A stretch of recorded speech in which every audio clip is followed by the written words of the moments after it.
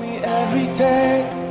Your love never fails. Okay, so this is Your Love Never Fails, at least the way that I interpret it. It's standard tuning and Capo 3 on the original. And so you're actually singing an octave lower, but that's because in the song, the woman is just singing harmonies, and the lead is this male singer. And so, you would have to adjust to whatever your church would want to sing it in. But I'll just teach it to you this way. And the chords you need to know are pretty simple. You should know them already. E minor, C, G, D, and A minor. There are probably times you'll see me play this E minor, this C, but that's okay. Whatever works, fine. For most of the song, your strumming is just down strums. And for between the verses, your intro, and your actual verses, you're using a technique where you're palm muting. And so I like to use this side of my hand and sometimes also my fingers so that the sound of the strings don't ring out like this, but rather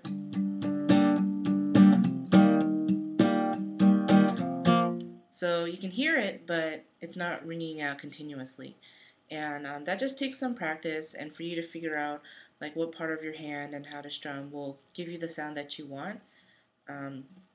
So yeah, the strumming pattern, from what I can kind of tell, sounds something like this. So I'll try to play it slowly. Dun dun dun dun dun dun dun dun dun dun dun dun dun dun dun.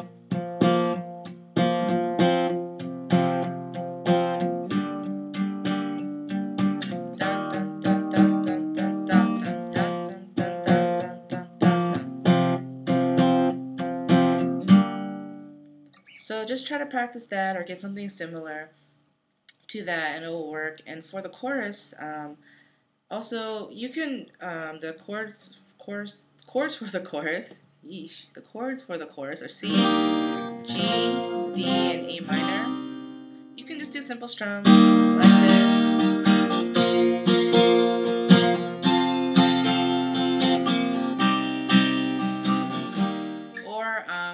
You can continue with the down strums, but you want an open sound. But don't worry about it too much because you will have your band playing with you. But yeah, so you can go.